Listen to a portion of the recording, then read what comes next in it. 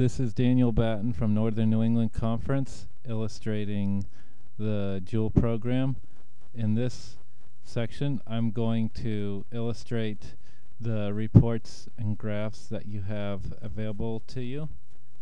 You click on Reports and Graphs, and you have a whole host of reports. The most useful, in fact, what you will usually present to your church board is the financial summary at the very top of these options. We can look at a number of different date options. That we can look at month to date, we can look at fiscal year to date, we can look at last fiscal year, and you can see that each time I do that, click on one of these, the dates change. We can look at even the previous fiscal year before that.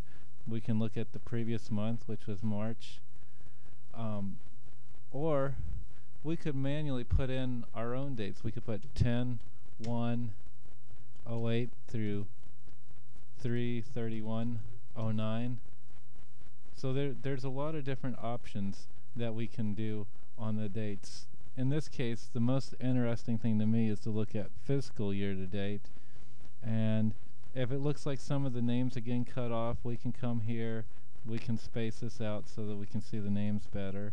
We can scroll down, take a look at the giving, and you can see how the total funds here balance with the totals of the bank accounts listed at the bottom here. We can also see that the conference funds have a zero beginning balance and a zero ending balance because they're all getting sent to the conference each time. We can also look at financial detail, which you will see here.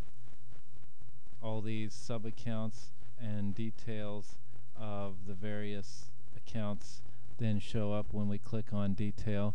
So this can be a very useful tool.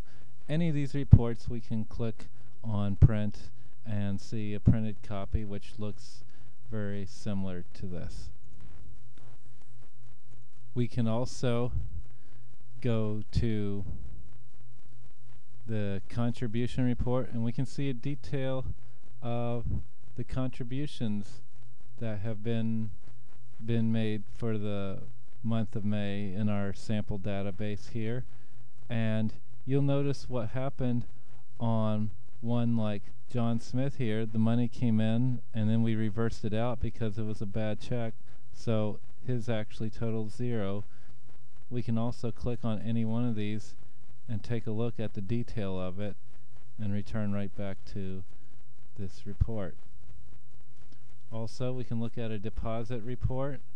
Let's look at the previous month. We can see where we made the one deposit that we did, and then where we had to reverse some out because of the insufficient funds. We can also look at a check report for the month of May, and you can see the 4 checks that we wrote. If you're looking at a larger time period, we can actually sort the checks by date, check number, payee, or account. And this is useful because you can see it by separate account.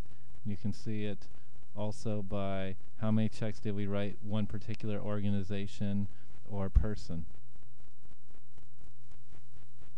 We can also see the transfer allocation report from last month, where we transferred $400 to church school and $600 to church expense.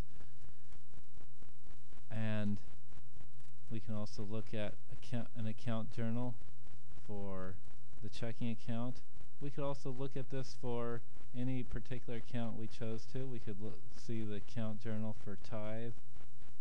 We could see it for almost any of these, really. Whatever you choose. We could see it for church budget. So, and then you can look at the receipts. This is usually something you're going to only look at the end of the year, but you can look at it at any point in the year, and so you can see the contributions.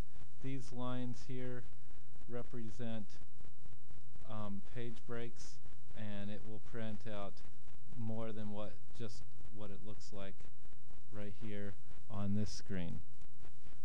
Also, we could see a list of the names that we have in our database overall here. We could also look at a list of the accounts that we have in the database, and you might want to print out a list of the names or accounts unless you don't mind looking at them.